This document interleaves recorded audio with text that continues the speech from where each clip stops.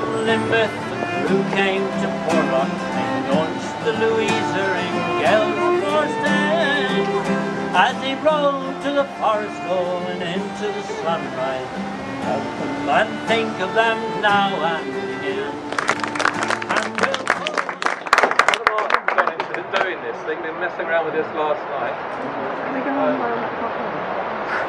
I don't know if you want to say anything. Well, I want to say a few words, because those who know me know I never miss an opportunity, and here I am. I mean, I didn't know Jack. There's only one person that I know did, and that's Bryn, because he's that old. You might remember him from family. But I know that anybody that comes from this area is very proud of him.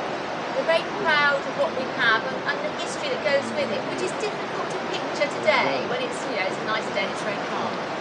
But the one thing that we know by this being here, that everybody that walks down here will hear about Jack, and Jack will be doing his bit to actually encourage our economy a bit more here down in Finland, which is really difficult at the moment and always will be difficult where we are.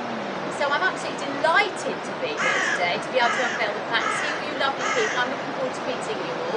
And I'm told I've got to give lots of warning when going to say it. Are you ready to say it? Excuse me, let's take a photo. Excuse me. Oh.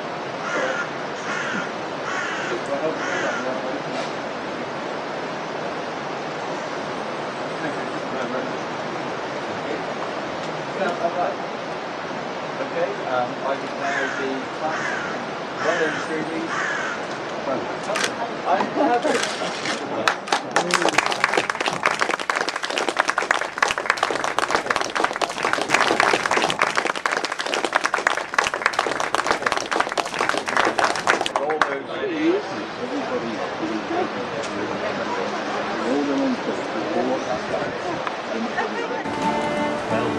From Lambeth, the crew came to Porlock. They launched the Louisa in gales forced end.